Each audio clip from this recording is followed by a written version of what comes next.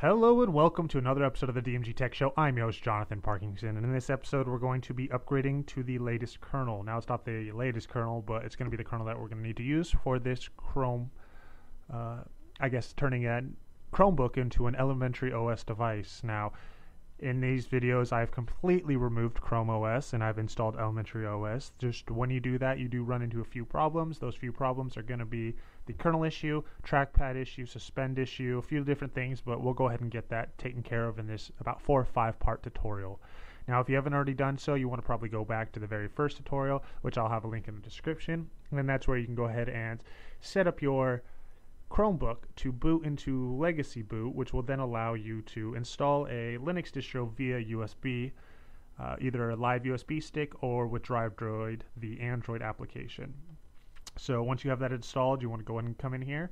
You'll just do your basic setup, and you'll just go ahead and go to the link in the description, or you can just bring, maybe save this video as a playlist or something like that, and you can just open up your mobile device and then just kind of use that as a second screen, so it'll be a little bit easier. But again, the copying pasting is not going to be quite as easy, so you have to manually type in a lot of stuff. Just take that into consideration. So what we're going to end up doing is we're going to come to that website, like I say, which the link will be in the description, and we're going to come on down to part 1. Now you want to make sure you're on step 2, upgrade to the latest kernel, and you want to go ahead and click this. Now this is going to bring you to this little screen right here. Do not be afraid of it. You're going to need to scroll though all the way down to 3.12.5. So it's going to be that one right there. You're just going to click it.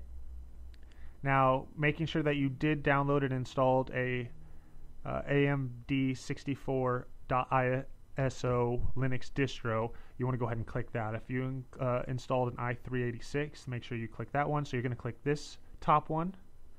Going to install that one. We're going to install this one right here. And finally, we're going to install that. So that's all 3 of those.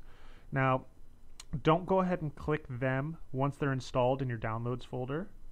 You're just going to, you'll just click one and it's just going to save. I'll just show you real quick. There you go, keep. And it's 12 megabytes for that one. So it'll download. I'll just cancel it. Why not? You'll find it in your files folder in your downloads section, but you don't need to worry about that quite yet. We're going to backtrack to the main website, which is right here, and we're going to take on. So as you see, his second step said choose version 3.12.5 trusty. That's what we did. And now it's going to download those 3, which I just showed you. And finally, we're going to need to open up our terminal. Copy that. I will go into accessories terminal, paste it, press enter. As you see, now I'm in the downloads folder. And then what you'll do next is you can go ahead and either copy and paste that or type that exactly. And what that is telling our terminal to do, where's the terminal at? There it is.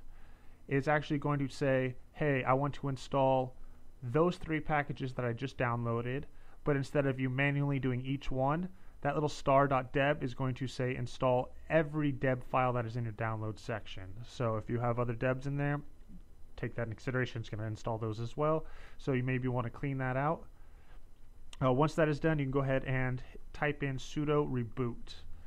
Again, when you boot into it, if you have not removed that write protection screw and you have not officially put the elementary OS or another, we'll just say the elementary OS, if you have not made that the only distro, so when you boot on your Chromebook, you're going to actually have to press the Ctrl L to get into Legacy Boot again, and then it should bring you right into elementary OS since that's the only distro you have installed.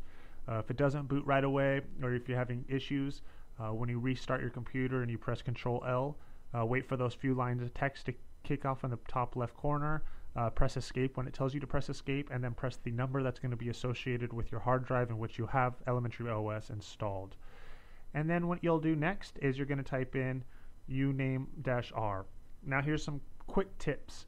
If you've installed that and you type in, when you boot back into your elementary OS and you type that uname-r in the terminal and you press enter and it's still showing 3.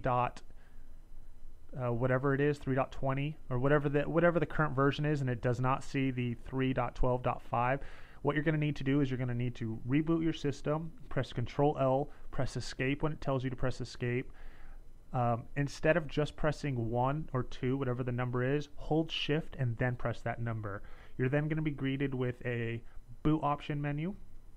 From there, you're going to press down once, and you're going to need to get in the advanced options. Press enter on that, and go ahead and press the generic 3.12.5 version and boot into that.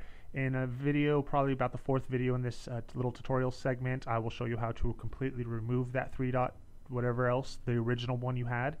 And so every time you reboot your computer, until you go ahead and clear out those kernels, you're going to have to boot. You're going to have to boot in that way. So the Ctrl L, press escape, hold shift, press whatever number that your hard drive's on, until again we'll take care of that. And that's all you need to know really about getting your kernel, updated to the one that we're going to be able to work with from here on out. If you do have any questions or comments, as always, leave them in the section below. In the description, we'll have plenty of the links, plenty of the options of how to get all this information right there in front of you. And as always, thanks for watching. Don't forget to subscribe.